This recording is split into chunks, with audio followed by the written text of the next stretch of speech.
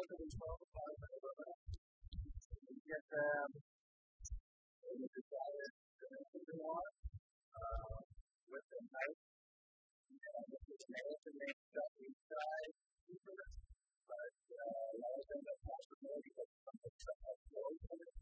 That will not be together. You never know if it's in it.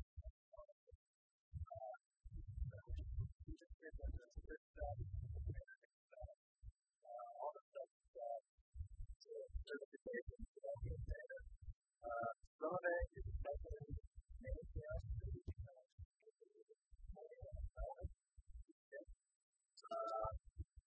and that's what I see that happens.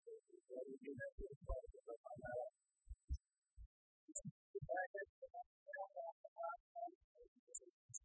12-foot bar.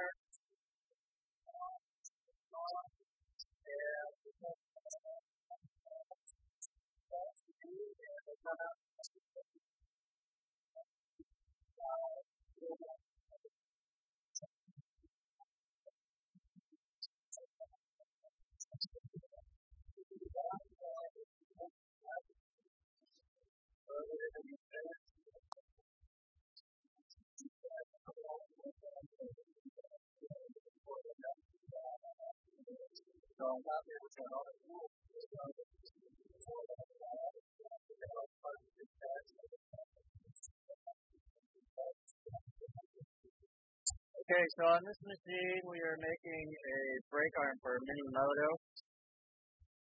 We're making it out of this. This is one of those chunks. Basically, you see it fits inside there. So we're making this out of this.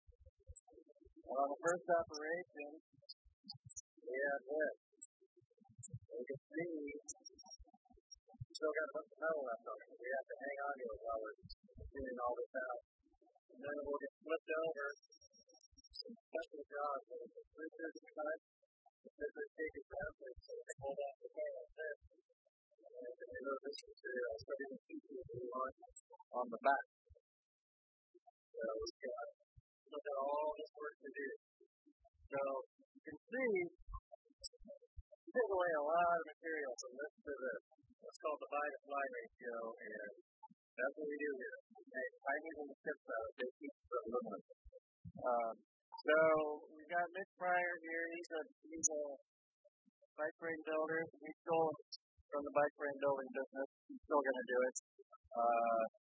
And now, what he's doing is changing over all the parts from one bike to the other. This machine's got 4 bicycles on it. So we'll let him do his thing. Also, while the parts are being made, he'll press go, and then he'll go through, take apart, and check all these critical dimensions. Very important. Every part will get set, and then also there'll be some hands in this that can take you up and do it. So he'll step over behind me and do a little bit of that. These machines have what's called a side mount tool changer very fast. There's a thing called tip-to-tip. So we are spending little time at the tool up in the air and most time on the big part doing work. We've got a lot of work. We've got to get those orders out the door. So we got to have some balance. So, but it's really fun to watch the tool change. So Mick, why don't you start that?